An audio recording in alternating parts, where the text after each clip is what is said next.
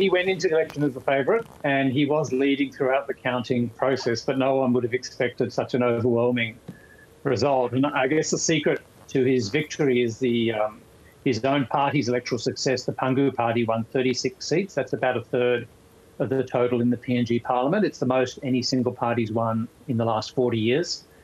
And although it's not a majority in its own right, it was a significant enough number that all the other smaller parties that wanted to be in government naturally flocked to the Pangu Party, and in the end they were able to get this, overwhelming majority. Yeah. Not all MPs have been declared yet. Should Parliament have waited until all the numbers were in? They had already delayed the sitting of Parliament once, and I think at this stage everyone was ready for Parliament to meet. A lot of people complaining the counting process was taking too long, but I didn't hear anyone suggest that they should postpone the sitting of Parliament again. Nearly all the MPs have now been declared. There's only a handful, less than 10, where the counting's still going on, and I think the decision was so clear that people just wanted to get on with it. Yeah. Nevertheless, this is a coalition of 17 parties. How complicated is that going to be? Yeah, that's a good question. I think in the short run, it'll be fairly straightforward because Marape has such a big majority. We're yet to see how many will actually end up in the opposition, but he has such an overwhelming majority, he can lose one or two parties and it won't really make any difference. Things will get more difficult later on. The first 1.5 years in the PNG parliamentary cycle is called the grace period. Votes of no confidence are not allowed. After that, you are allowed to bring about a vote of no confidence, and other leaders do that to try to displace the Prime Minister. So he'll face a more difficult time there. Even so, he's won such a big majority. It is his first election that he's competed in as Prime Minister or for the Prime Ministerial position. You'd think he'd last the full term, but we'll have to wait and see. Yeah. But as you point out, the most significant re-election in 40 years, I mean, is there going to be an opposition of any note? We do often see in PNG Parliament a very asymmetric situation with a very large government, a very large government majority and a very small opposition. And you'd think that that's what we'll see, based on today's results. Yeah, we will only see a small opposition, but that doesn't necessarily mean the Prime Minister's safe, because traditionally these challenges will come from within the winning coalition. Someone else in that coalition will put their hand up for the top job. It is interesting when you consider the incredible challenges PNG faces, even the difficulty of the election, which was probably the worst in history. Why has he kept such popularity? Yeah, that's a good question. I mean, there are two things. I mean, the electoral quality has been low in PNG for some time. So I don't know, we can say, sadly, I'm not sure we can conclude yet that these are the worst, but yeah, clearly the electoral quality was unsatisfactory. In terms of why Marape's done so well, I mean, I think at the national level, his personality, his rhetoric about taking back PNG does resonate.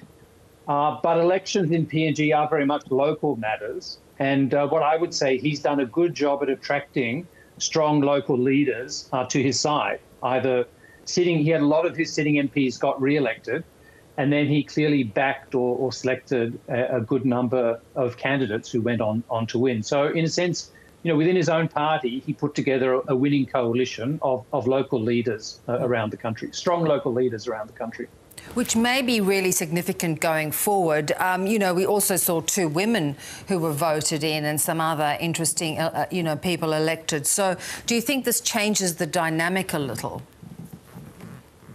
I think on the situation with the women, it's great to see 2 women in Parliament, clearly better from the last Parliament where no women were in that Parliament. At the same time, I do worry a bit people will draw the wrong conclusion from that. And, we've already seen the Prime Minister make some what I think are unfortunate remarks that, the fact that women have been elected shows that women can win on their merits, and therefore we don't need special measures or affirmative action for women. Whereas, what I'd say is, yes, there were no women in the last Parliament, but if you look back at earlier Parliaments, there have often been 1, 2 or even 3 women in Parliament. So I hope when people look at the results this time round, they won't say, oh, that's great, 2 women have been elected, therefore we don't need to do anything. Rather, they'll say, gee, once again, only a very small number of women have been elected, therefore we really need to put in place some, temporary special measures, affirmative action measures to really get a significant number